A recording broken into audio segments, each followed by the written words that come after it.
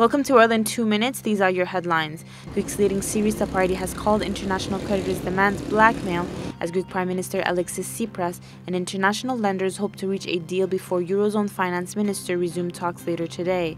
Party spokesman Nikos Filis said that the lenders' demand to bring annihilating measures back to the table show that the blackmail against Greece is reaching a climax.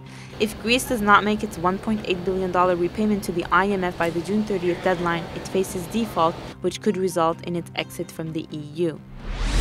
WikiLeaks founder Julian Assange has urged France to take legal action against the US spying.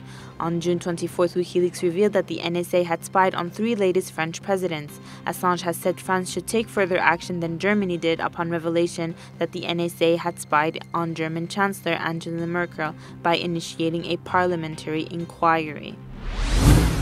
Demonstrations in capital Yerevan over increased electricity costs have continued for a 3rd day. The country's president Syriza has offered to meet with protesters who have instead demanded he announces the price increases will be cancelled. In the first round of protests, police dispersed thousands of demonstrators with water cannons and arrested about 200 people. In August, electricity prices are scheduled to rise by 17 to 22%, an increase Armenia's Russian-owned electricity company has said is necessary due to dropping currency value.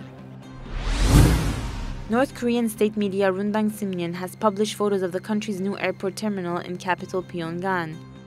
Since taking power in 2011, the country leader Kim Jong-un has promised to raise living standards in the country, although many of the young leader's projects are not accessible to average citizens and the country still suffers from human rights violation.